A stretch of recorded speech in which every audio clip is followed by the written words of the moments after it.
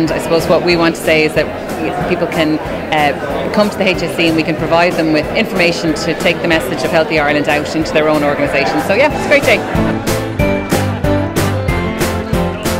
If we can get wellness and health in every part of our life, if it's involved in our work and our school and it's part of our life at home, it's not going to feel like a struggle, to look after our health.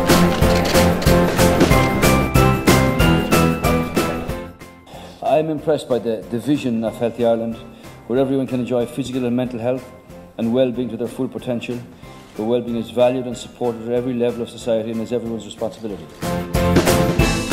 And to recognising that creating a healthy Ireland is not just the responsibility of the Department of Health or only one or two ministers, but the responsibility of all of government and indeed of all of society.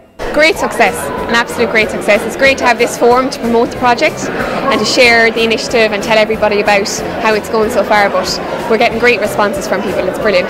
We also met some sporting organisations. For example, the Boxing Association was here today, and I hadn't realised that, but for example, they have a huge membership over the age of 60, and that's our target for the bowel screen in particular. So we make contact with them afterwards, and that's not something we would have thought of ourselves. So it's been a very valuable day for us to be here.